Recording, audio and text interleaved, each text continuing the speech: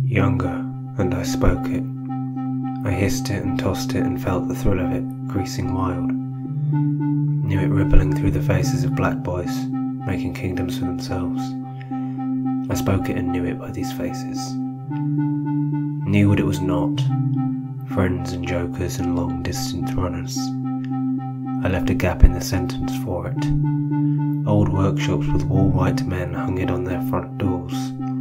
Wanted, seeing it, to know it by gesture, the way it passes in the gale emitted.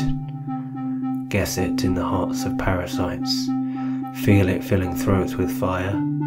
Speak and I'd know it, banging on oil drums behind the faces of friends.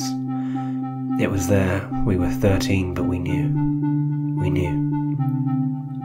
Older, and it threw me out.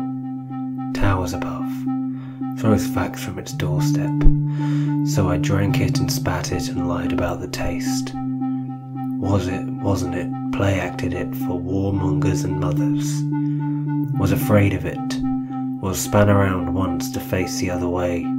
Waited years for the full circle, knew it by the proxy of circumference. Was fed it as the chalk joke, the Chinese whisper of a word. Thrilled to type it, hated to say it, said it, felt the way it burned a room, longed to be better, buried it, had it spring from cupboards and frozen aisles to haunt, wore it, felt it as shame, grew from it, ripped it out of yobs, had it cracked over my head, pulled the guts from it, learnt of its mass, its weak points, the way you bend your head when it catches fire.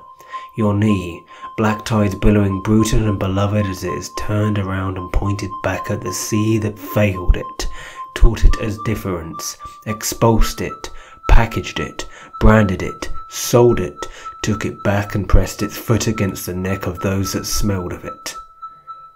Hold it up to a light, stand beside its brazen flames, catch the shadows on the wall, no shame.